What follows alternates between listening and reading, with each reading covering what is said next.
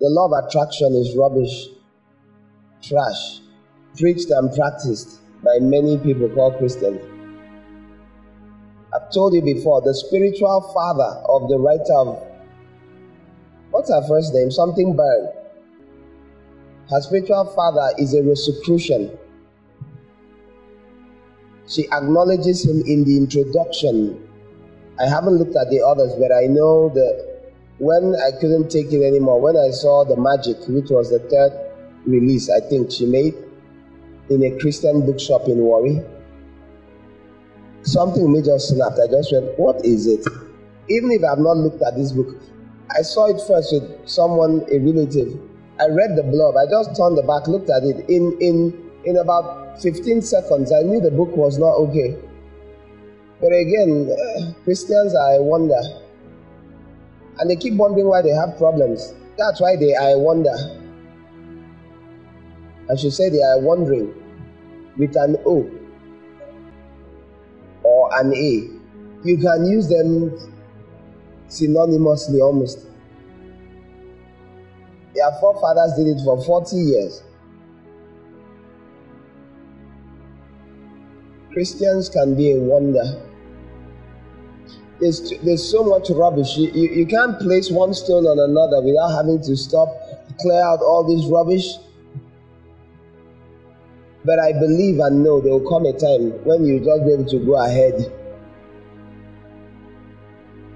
And there will be a time there will be people that know when to say amen. That day is coming.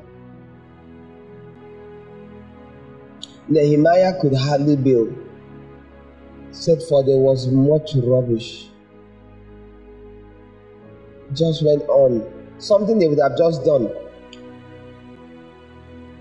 There's much rubbish. If you read that rubbish, like many of the other bags of trash being tossed around, the walls are down already, and then you have all this trash here, and people keep trying to look for protection from the devil, look for protection from the enemy, but it's surrounded with rubbish. You can't build a fence. Do you remember when they mocked Jeremiah and said, even if a fox went up this fence, it would fall? It would fall if there was rubbish mixed in with it. But Nehemiah took time and got rid of the trash. Trash will not allow the stones to bind. Trash will not allow the wall to hold.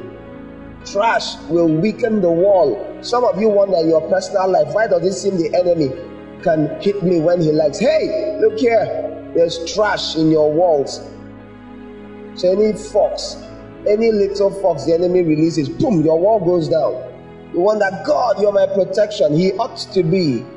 But as we read on Sunday, Isaiah chapter 5, where God said, I will pull down his fence or his hedge, his protection. I will pull it down. He said, I will remove it. And when your fence is removed, have you not heard? It's exactly the same thing. Like when the Bible says, he that breaks the hedge, the serpent will bite.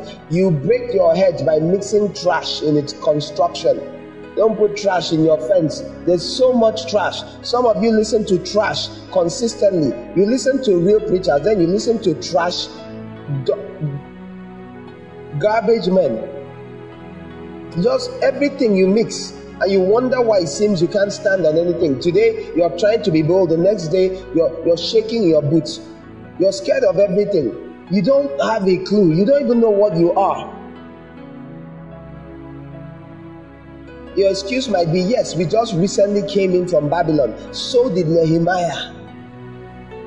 And those people of that day, they took the time. The Bible says they were tired because of getting rid of trash.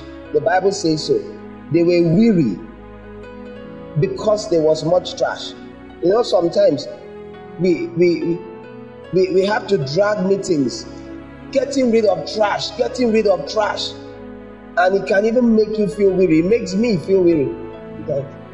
But a day will come, there will be a people that have no trash in their with their blocks, and we will build swiftly